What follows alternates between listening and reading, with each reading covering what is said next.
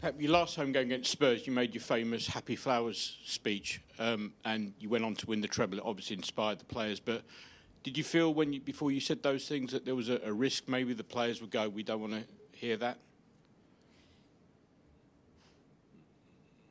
I don't do the things for they want to hear it or not hear it. Listen, in my period here in eight times, if you can say how many good things I said to them publicly and privately, is 1,000 times much more than the negative things I can say. So I was incredibly honest. I felt that and I say it. Maybe because we won. If we were lose, I would not say it. But we won. The people accept everything. And that's my feeling in that moment. So I say it because I felt it, and it's not copy-paste. It's not, okay, now in November or in December 4th, I have to say something, but the book, is already written that. No. I felt it and I did it. Did it make a difference, do you feel? After? Yeah. Because we won, we could believe it, but it's not the truth. We could have done it completely differently. There is not action you do is going to impact. You believe in that moment. I said to them privately, publicly, and that's all. Because we won, how brilliant it was Pep. So we could do it again, and it didn't work. So we had that feeling that, we're playing good, it's nice, but we didn't have nothing inside of us. And in our job, all the manager's job is say what really happens. Like or don't like to listen is your problem. But we have to do it. We have to do it. We have to put in front of the mirror every single time. And for example, now we concede 4 goals against Chelsea. We conceded 2 avoidable goals. Oh, we have a problem. We have a problem.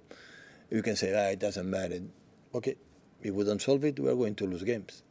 If otherwise, what do we want? Just try to win games. Okay, we're going to try to solve it. Going back to that, the phrase that, Happy Flowers team, it was such a sort of a strange sentence to use, Happy Flowers. Was that ever joked about in the dressing? Is it ever brought up still by the players? About that? The phrase Happy Flowers team. I didn't say before. It comes for the first interview in that moment. So, but listen, even it's not I would see the English quote. They got it. They understood him immediately. So that is the point. How would you describe him now? Well, I don't know. Let me think about it. Go on. More after the game, I'll tell. I don't know. I don't know. I don't know where we are right now. I don't know. They've just completed another comeback against 2 down at half-time. Leipzig on Tuesday. Does that sort of performance give a final answer to anybody who doubted the hunger and desire to win again would be great after winning the treble? I think we didn't play bad in the first half. Yeah, we lost some players, some balls that were avoidable, but we didn't play much. But the goals we conceded is frontal balls. I don't fight the ball 1-against-1 to the keeper. So something wrong happened. Something wrong. I would say we create more chances than them even in the first half. It was quite decent game. We didn't expect to play 5 in the back, honestly. So they create some problems in the process, but we are used to in the same times. But yeah, after in the halftime, I said, we're going to finish second in the group stage if you don't, make a comeback, and we know it. So it's just to be patient and score 1 goal, and after everything is going to change because we happened many times. The players they felt it. We didn't give up. That is top. But I don't have the feeling that the first guys will play a little bit. Okay, we are already top of the group. I don't have that feeling. Maybe I'm wrong, but I don't have it. Pep, the club's have obviously come on an incredible journey over the last few years, and you've spoken about how the players are still hungry. How important is it that the fans remain hungry? Because they've seen some great times over the last 10, 12 years. Can they become complacent? Because excellence seems to be just part of this team now. No, I don't think so. Listen, the fans I would love to, first to come. It's a lot of effort. Thank you so much.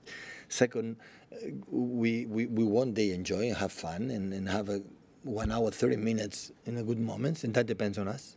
When we play good, always they are there. It's just too sometimes. So sometimes the situation is not going well when we were, waiting for. So it's happened.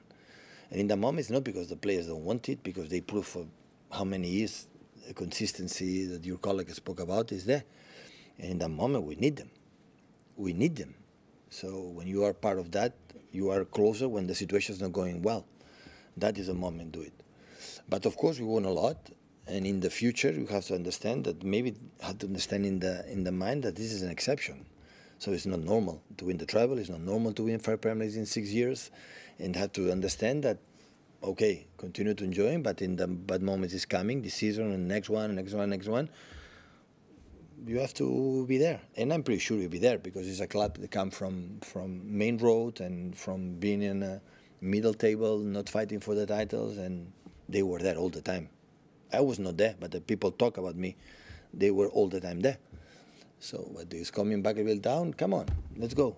What do you have to do to come back there on top of the league and don't be down for a long time, for many years? And this belongs, of course, the hierarchy, the sport directors, the managers, the players especially, to still be there. But is it important for the players that they don't just sit back and allow themselves to be entertained, that they actually become part of the experience of Manchester City? Yeah, but so the players all want to. The most important thing, and I know they know it, that otherwise it cannot be possible what we have done. The players always are there, always. Even losing 0-2, still we run, still we fight. In the locker room, they are, what do you have to do? So I don't have that feeling, and I think that the people and the spectators know that.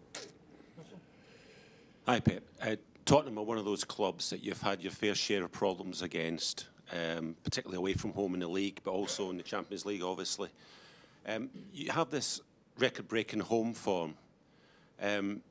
You come from clubs, Barcelona and Bayern Munich, which are very intimidating home stadiums, and again, great winning records.